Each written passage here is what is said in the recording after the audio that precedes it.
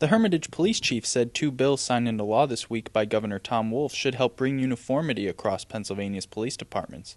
One bill requires police officers' employment history to be disclosed and a searchable database for potential hires. So any database that helps us gather information relative to background investigations, we're for. The second bill adds new training on use of force and will make an officer undergo a mental health exam after any use of force incident. We require our officers in a lethal force incident to have a mental health checkup by a professional.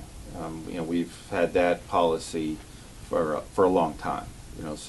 Obviously a lethal force incident, deadly force incident is a very traumatic incident for all involved, and we want our officers not only physically but mentally and emotionally fit to come back to duty afterwards. The chief said while his department is already following some of the new mandates, there is a lack of uniformity across the state because there are so many small departments. So I think maybe this might make it a little more uniform.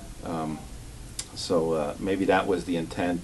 In Hermitage, I'm Brandon Jaycees, WKBN 27 First News.